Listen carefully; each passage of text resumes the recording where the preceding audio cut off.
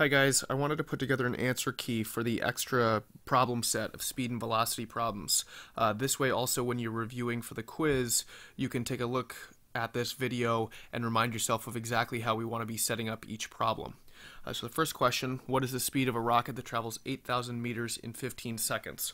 Remember that the very first thing that we do with any of these problems are we write down d, t, s.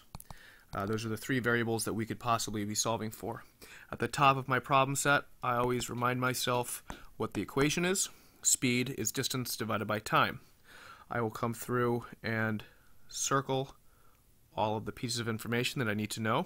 So 8,000 meters, that's my distance. 15 seconds, that's my time. So the only one that I have left to solve for is speed. So I will circle that one before I even solve the problem.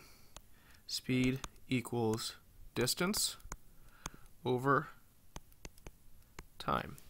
And that works out to 533.3 repeating. So you could either say 3 repeating or 0.34 or something like that. That would be fine. So that is exactly how that problem should look. For every single speed problem, we should have dts, one of these three variables circled with the answer inside of it. This right here, this, counts as having shown your math. You'll be able to use a calculator, and with that calculator, I don't need to see the long division or anything. So for number 2, how long will your trip take in hours if you travel 400 kilometers at an average speed of 80 kilometers an hour? So let's first set this up. D, T, and S.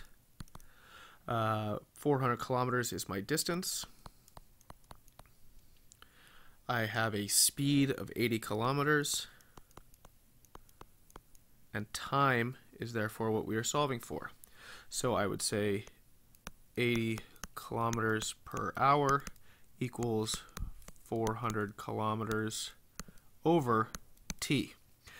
One thing that I've noticed is that a lot of times when we're solving for t, which is in the bottom, it's in the denominator, a lot of times when people are trying to isolate t, they will multiply by 80 or multiply by 400. That doesn't do us any good. For instance, if I show you what happens if we multiply by 400, and 400 over here, we end up with whatever 400 times 80, like 32,000? Yeah, 32,000 equals 400 squared. So 400 times 400, 160,000? Yeah, 160,000 over t. So we still have t in the denominator, and all we've done is made the two numbers bigger here. So that's no good. We don't want to do that. In order to get rid of something that's in the denominator, what we need to do is multiply both sides of the equation by t. So we do that. T will cancel out here. We will have 80 kilometers per hour t equals 400 kilometers. Now we can divide both sides by 80.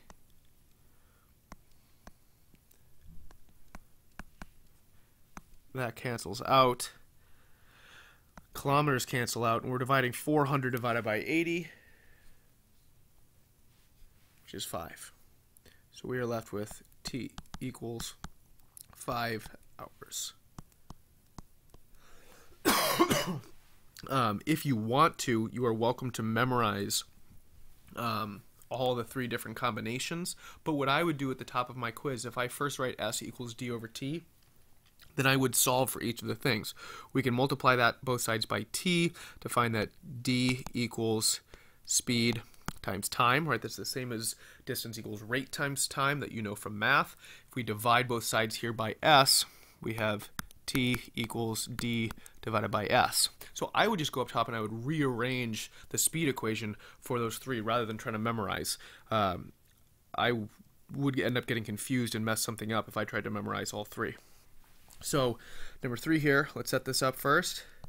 D, T, and S. How far in meters will you travel in 2 minutes traveling at a rate of 6 meters per second? Right away, since I'm circling these things, I notice something. Right here we're in minutes, Here we're in meters per second, so that's a problem.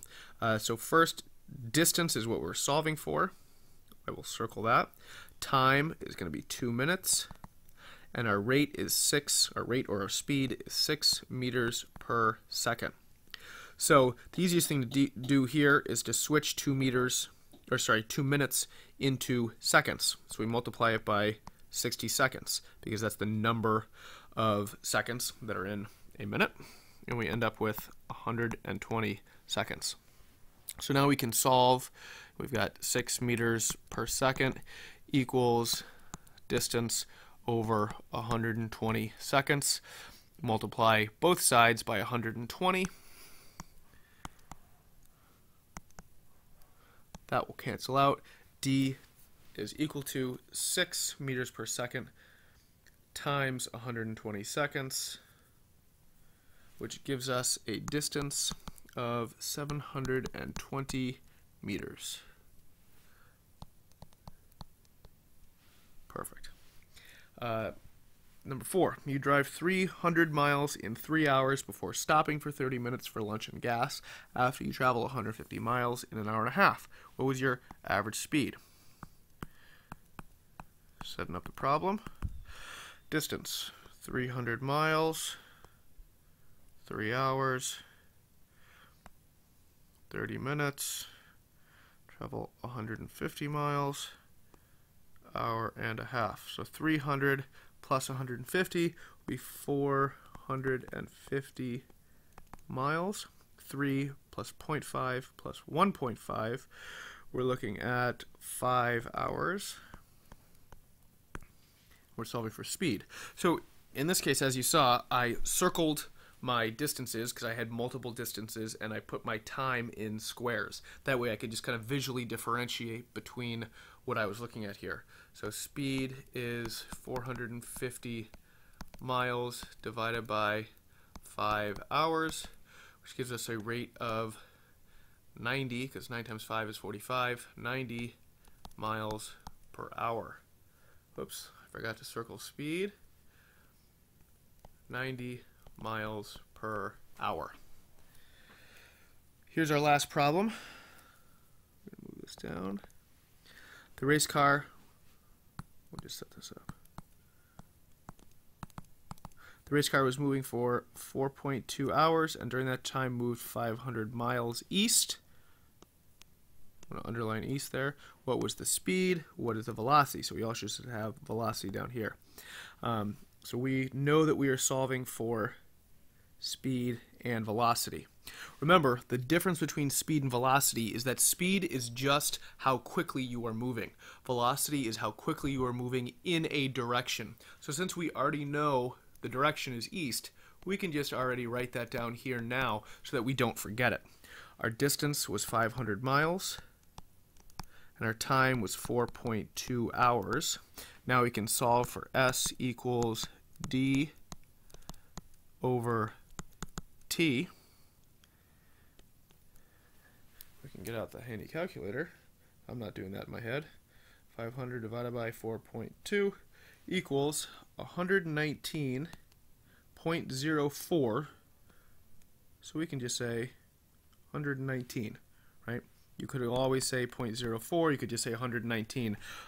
Since it's 0.04, 4 doesn't round up, so we could just leave it as 119. We are talking miles per hour, and 119.04 miles per hour east. That would be our answer. For this one, you have to have 2 answers because we're looking for speed and velocity. This is just double checking that you remember the difference between speed and velocity, and that is just that velocity has a direction. So just a couple quick things as a reminder for these problems.